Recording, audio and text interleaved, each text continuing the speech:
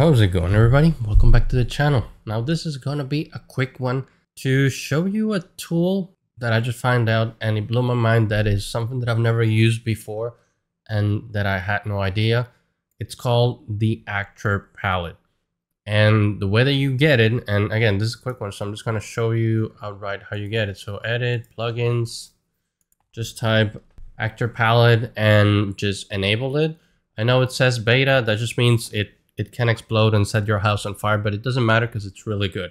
So after that, all you have to do is go to tools, go to actor palette, choose one, and then you're going to choose the levels. The way this works is if you ever bought anything from the marketplace asset or Unreal Engine asset or any other marketplace that has a Unreal dedicated asset, you're going to find that they always have like an overview of all their assets. That means that their assets are laid out in one level.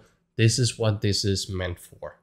So I'm finally understanding why all these assets that you buy off the marketplace must have, because from what I hear, I think it was, I heard it from Matt Workman, all levels must have an asset overview.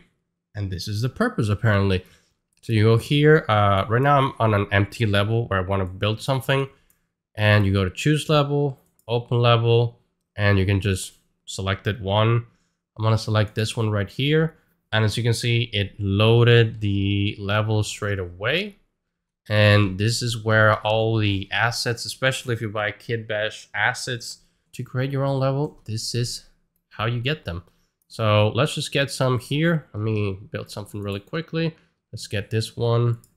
And you can see that you pretty much drag them seamlessly as they are. Like it takes even way less time than doing the mega scans, and this is just fantastic.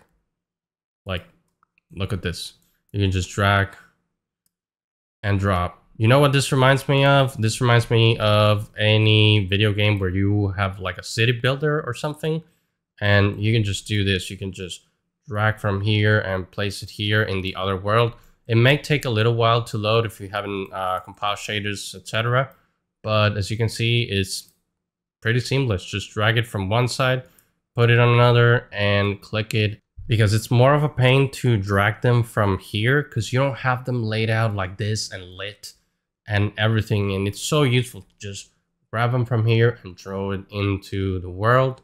And well, that is all. Hope you enjoy doing level kit bashing much easier than before, and I'll see you in the next one.